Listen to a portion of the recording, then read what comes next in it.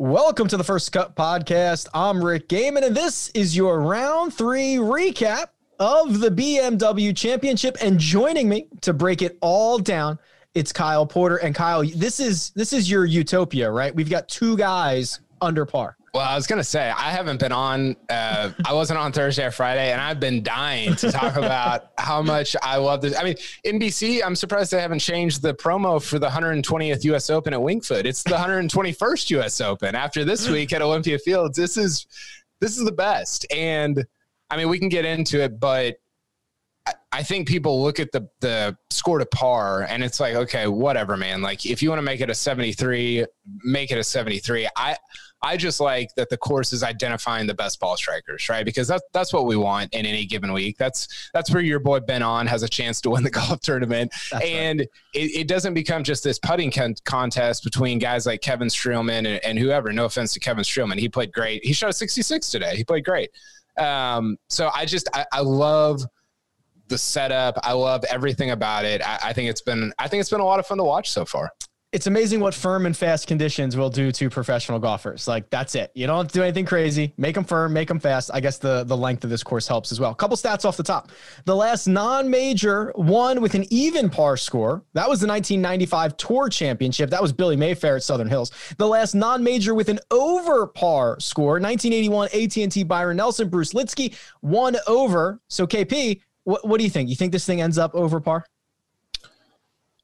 Well, it played about a stroke and a half easier on Saturday than it did on Thursday. It depends on the setup. It depends on the pins on Sunday, right? Like, I think that, I don't know. I'm going to say even. Is that a cop-out? Yes, it is, but we will let you get away with it. Will Gray had this great stat. DJ, when he went 1 under on 15, I think, first time he'd been under par all week. That's crazy. Okay, because that was I'm surprised, but I'm also not surprised because when I was on with Greg last night, I was like, oh, like, are we going to talk about the fact that Dustin Johnson is just like ho-hum 2 shots back here or 1 shot back or whatever? Yeah. Like, he just snuck up on us. So like, I guess I'm not surprised to hear that was the first time he got under par. 51 holes in or something. I think you go 254. His final score at TPC Boston, and then you win Olympia Fields at 280. Like, that's sick. Like, to do that back-to-back weeks. Now, I don't. We can talk about DJ here in a second, but by the way, one other thing I wanted to bring up real quick. Did you see Justin Thomas on? I think it was on Golf Channel. I don't think it was on PGA Tour Live. His shot into the par 3 on Saturday. Is that the shot that he declared the worst shot in the history of the sport? And he hit the middle of the green. It didn't cut the way that he wanted it to, but it was just, I think you see guys get so frustrated over when they don't have complete control over their ball in a week like this, because you have to be able to set yourself up to score. And it was the best. It was so funny. He basically hit it pin high on a course that is playing a shot and a half over par. Yeah. And he called it the worst shot in the history of golf. And then he 3-putted. So that's true. There you go. Ball don't lie. Yeah. All right, let's talk about DJ. So he is obviously your betting favorite. He is tied with Hideki Matsuyama at 1 under. They are the only 2 golfers under par. This is the wild thing. I mean, we talked about, the Northern Trust, but even going back to the PGA Championship, he has now held the 54-hole lead or co-lead in each of his last 3 starts on tour. Now, I feel like we've gone through a lifetime with DJ in the last 7 weeks. Yeah. Right. I mean, we've written his obituary. We've now declared him back. Now he's like on the verge of potentially becoming the player of the year. Like, this is, I can't even describe the highs and lows we've gone through in the last 7 weeks. It has been crazy. In watching his round on Saturday, I'm curious to see your opinion on this. It almost felt like, I think I said on HQ, it was the worst score he could have shot, which is a very people throw that around all the time. It's kind of meaningless, but I couldn't think of anything else to say. It felt like he left putts, like a lot of putts short, like 3 or 4 of them. Yeah. And on a course like this, it's like, maybe they were uphill. I don't remember each one of them, but it was weird that he was leaving putts short. I think he's striking the hell out of it. Like it's been unbelievable to watch. And yeah, I don't know. I think he lost I think he was almost a 0 putter on Saturday. I think he might've lost like a half stroke or something like that. But I guess what I'm saying is it's easy to envision a couple of those putts dropping on Sunday. He gets to 2 under, and that's vincecarter.give. I wanted to ask you, do you think he's more likely to, just projecting this ahead, do you think he's more likely to win the FedEx Cup next week? He's going to go in with, 10 under, 8 under, or to win Winged Foot? Oh, okay. I didn't know. Okay. I didn't know where you were going to go with that. Okay. Interesting. Probably it has to be still next week. It's a 30-man field. He's going to start 2 shots up. Yeah. Although I was going to say, like, I'm cooling off on like the 2-shot thing. Like, it's obviously a big difference between 10 shots between the guy who's in first and the guy who's in 30th. But I'm kind of cooling on thinking, like, I used to think 2 shots was almost insurmountable, and now I'm like, I don't really care. Like, I guess it's nice to have, but like, it's not as if you've earned a 2-shot lead, right? Like, you could just go in next week and not have it and cough that up 4 holes in. Yeah, I think that's JT last year played it 3 under, and you're like, well, even if he would have had a 8-shot lead, or it didn't. Yeah, it doesn't matter. It matters, I think, more if you tack it on to the end of a week than if you're starting there at the beginning, because of what you said. If it's the guy that's hitting the ball 25th best in the field, then it's whatever. Like it means it's meaningless. Yeah. Hideki Matsuyama also 1 under, so he is going to play with Dustin Johnson again on Sunday. You mentioned that was a comfortable pairing. I loved that on HQ. What I thought was most interesting about Hideki's round on Saturday was he started off gangbusters. I mean, he holds a bunker shot on 1 for eagle. He makes birdie on 4. So through 4 holes, he's 3 under. Then he kind of lost it in the middle. Kind of lost the driver. I think they were saying on the telecast, that's the first fairway he's hit in an hour and 45 minutes. And I was like, oh yeah, that feels right. It's been a while. But then he was able to kind of right the ship a little bit. He played his last 8 holes at 1 under to get in 1 under for the round and like survive, which I thought was commendable. Yeah. I think what's a little worrisome about him, and you were on this with Cantlay going into Saturday, where Cantlay like holes out from 50 yards. He's got a couple of weird things that happen, and it felt like a little bit of not undeserved is the wrong word, but it didn't feel like he should have been in the final pairing.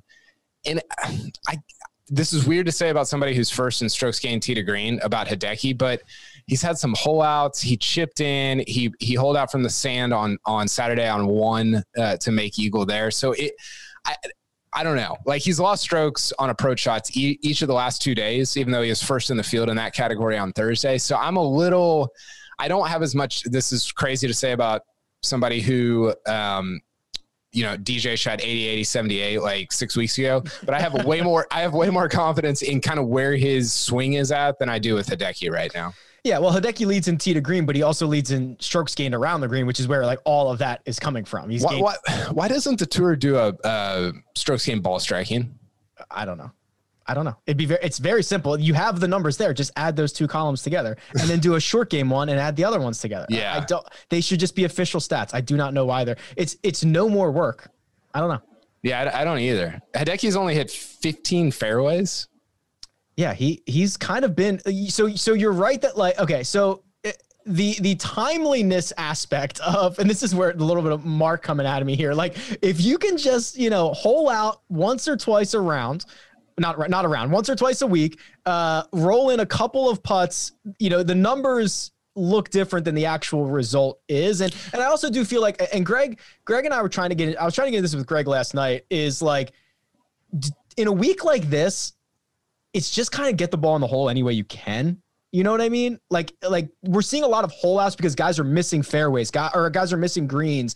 They're chipping in a lot, but I think it's still unsustainable, but I'm not sure how bad it is this week. Well, and here's the difficult part about not that anybody wants to hear about how hard our jobs are, but if you like talking about it right now is very different than talking about it on Sunday night. So Sunday night, if Hideki shoots 74 or whatever, we can be like, well, yeah, he wasn't really striking it that well off the tee and with his irons. Right. And then if he wins, you're like, well, yeah, he holed out 3 times on Thursday through Saturday. Like that's what happens when you win in a week. So it's just, I think it's hard to sit to look at it on Saturday night and know which way it's going to go. I just think I go into Sunday without as much confidence in Hideki as I do with somebody like a DJ or even I think like with Rory right now. Okay, we're going to talk about Rory. We're going to talk about Adam Scott first, though. So let's get a little confidence level on Adam Scott, who is second in the field in strokes gained putting with this week with the broom. Yep. And this is very reminiscent. Obviously not as difficult, but he goes out, he wins Genesis, which the Riv is one of the more difficult courses we see on the PGA Tour. He is not afraid to get kind of gritty out there and win one of these. So Bones told a story on the broadcast. You probably heard it about how one time Adam Scott picked up Phil's driver at Eastlake and hit a 285-yard draw down the middle, left-handed. And somebody responded to me and said, has he ever tried putting left-handed? Which is sort of coincidental because he's actually putting it great this week. Yeah. And he's not driving it very well. And so, I'm curious about your take on this because I think we came into this week thinking you got to drive it well, you got to drive it well, you got to drive it well. Adam Scott's almost last in the field in driving, and he's up near the top of the leaderboard. Why do you, is that just nobody's driving it well? Is that like, what, I don't know. Like what's going on there? I think there's a lot of things. So he's doing it the Mark Leishman way at what Leishman did to Torrey Pines, which is miss every fairway and still win the golf tournament, which is insane. But I think that a lot of it is luck, quite frankly. Like some of the lies that you draw in this thick rough, they can be bad or they can be really, really bad. And we've seen guys try to bite off more than they can chew. We saw Justin Thomas, I think it was on Friday, try to bite off more than he can chew. He hits it in the penalty area in front of the green on whatever hole that is. I just think that there's a lot of luck involved in it. And I think that there is even more strategy this week than most weeks, because you have to be able to look at your lie, look at your situation and say, how now am I going to attack this hole? And I just think some guys do it better. And I think Adam Scott is a very good thinker on the golf course, and it's kind of able to, figure itself out along the way. Yeah, it's a good point.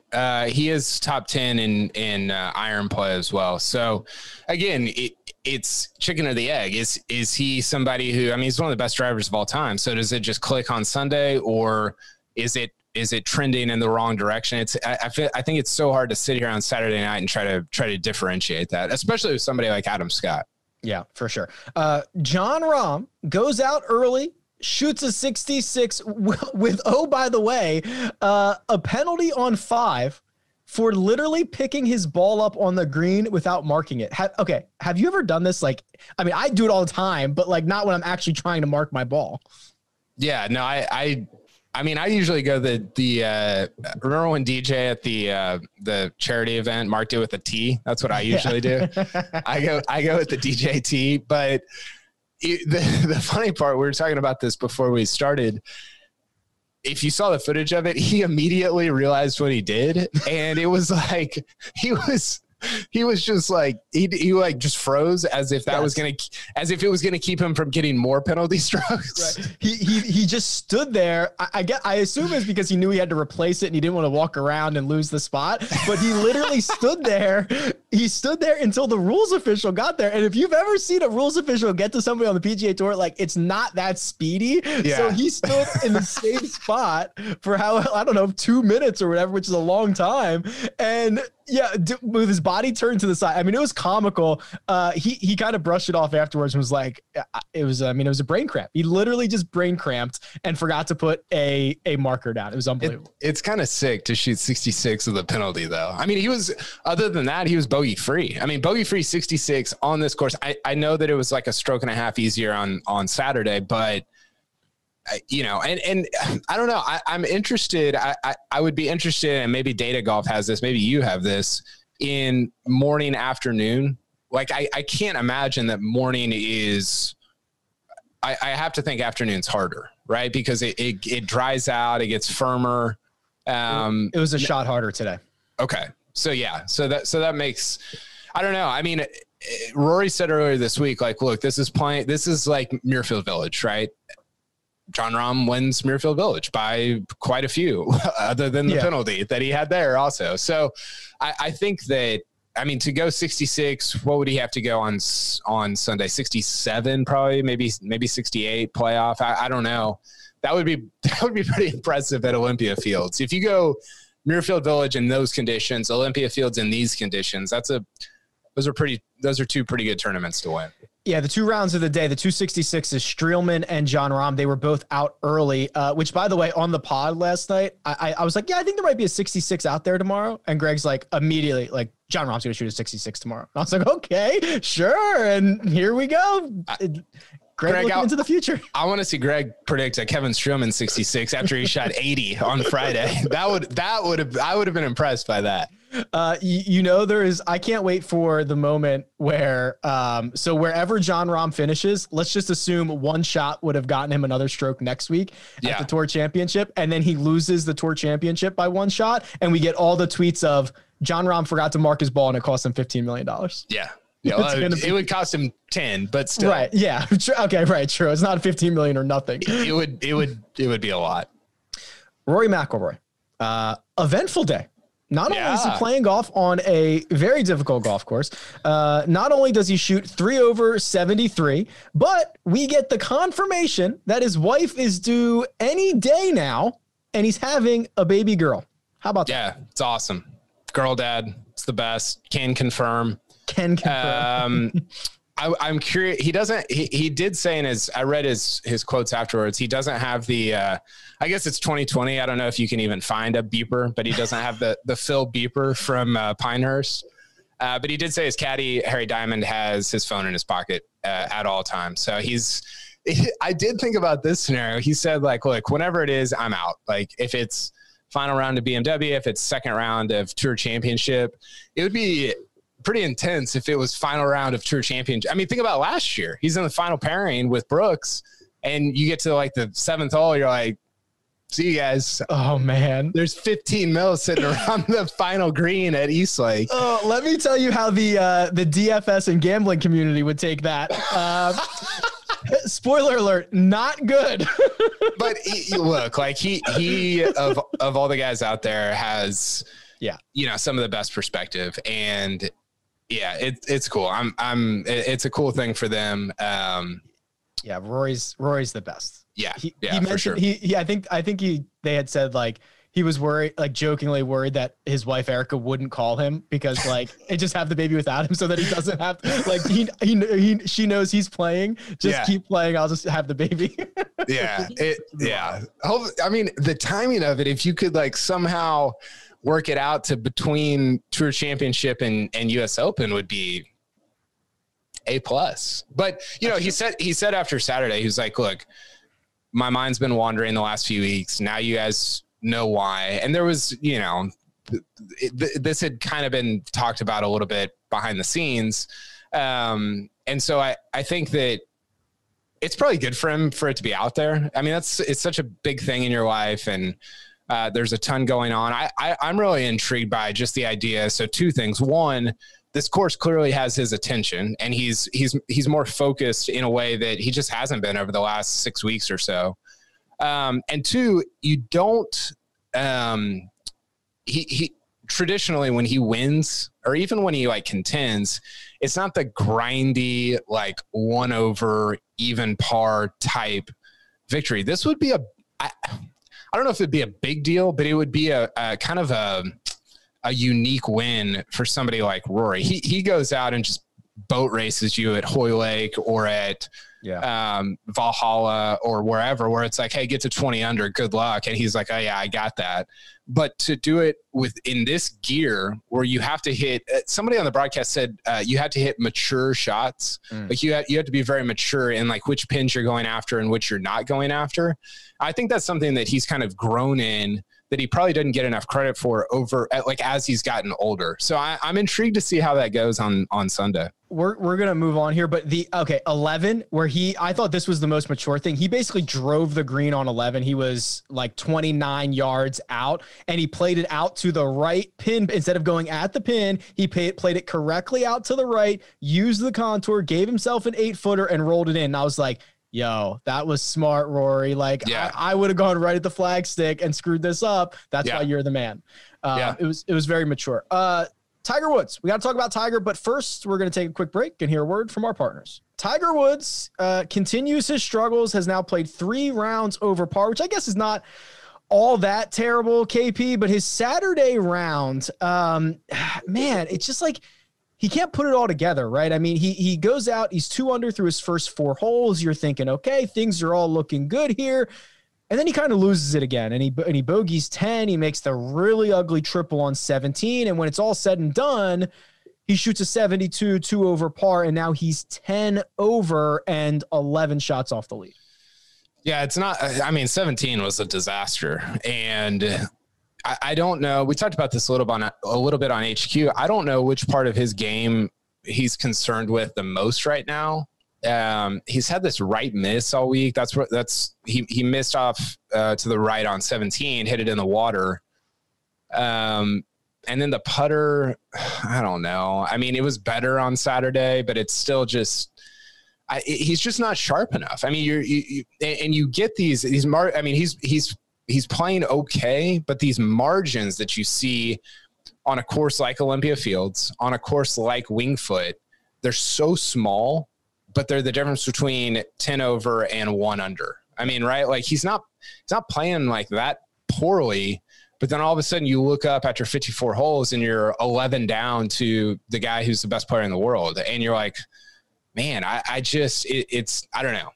In some ways that's encouraging, because you're like, well, if I just tighten up these things, like just a tiny amount, I can maybe work my way up there. But I feel like we've been saying that about him for like a month now. And I think here's the biggest problem is if you're not going to putt well, which he's not putted well the entire year. If you're not going to putt well, and you're going to rely on your irons, which, by the way, is he's got some of the best approach numbers on tour. If you're going to rely on that, you have to hit the fairway. Yeah. And 19 out of 42 fairways, that's not it. I mean, he's nearly last in the field in strokes gained off the tee. You just lose your advantage. So if your big advantage is your irons and your wedges, it doesn't matter when you're hitting it out of the rough, right? Like you just lose that advantage. So it's almost like he can't save himself with the putter anymore. The driver was always wild, but he could kind of get away with it. But now he's got this one thing that he can't unleash unless he's in the fairway.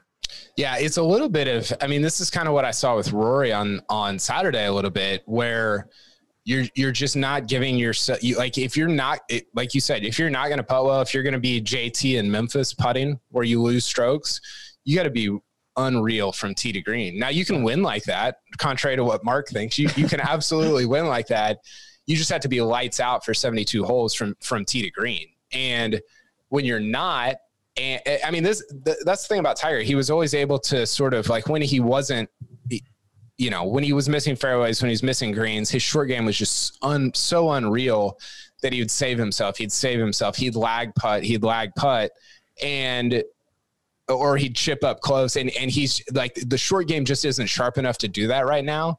And as a result, he's not scoring at all. I mean, He's not really hitting it that poorly, but he's not scoring at all because of kind of the formula that you just mentioned. Yeah. All right, let's talk about some guys who could be hoisting the trophy on Sunday evening. It should be no surprise that Dustin Johnson is your betting favorite. He is plus 188, thanks to our friends over at William Hill. Hideki Matsuyama, 3.5 to 1. Jon Rahm is 9 to 1, but I have a feeling, Kyle, I might be able to offer you Rory McIlroy at 10 to 1. What were his odds coming into the week? I think he was 18. He has slipped over the past couple of weeks with all these other big boys winning golf tournaments. I think he was 16, 18 to 1, something like that. Yeah. I think historically the 10 makes sense because you're like, okay, really difficult, grindy course. Rory 3 back on a Sunday. Doesn't really feel like the formula for him winning. But I don't know. I mean, 10 to 1 is kind of a lot. I mean, that's what if you go back to what, probably PGA, he's probably 10 to 1 going in. Yeah. Now he's within the third to last group or maybe the fourth to last group on a Sunday. I don't know. I might take that. It's a pretty enticing number, I gotta say. I mean, you don't usually get Rory McIlroy anywhere sniffing the lead on a Sunday at this number. I don't think it's bad. It would be great if he got if he got the phone call on 17 and he's leading and he just gets it to the house. He just plays 17 and 18 as fast as he can. He leaves, he ends up winning and there's no trophy ceremony and he's not even there. That would be incredible. That would be awesome. That would be so cool. Man, I think Dustin Johnson probably wins this, but I wouldn't want to bet it. It's not juicy enough, but you're talking about a guy, and I can't believe I'm saying he's just so unflappable, right? He seems so locked in.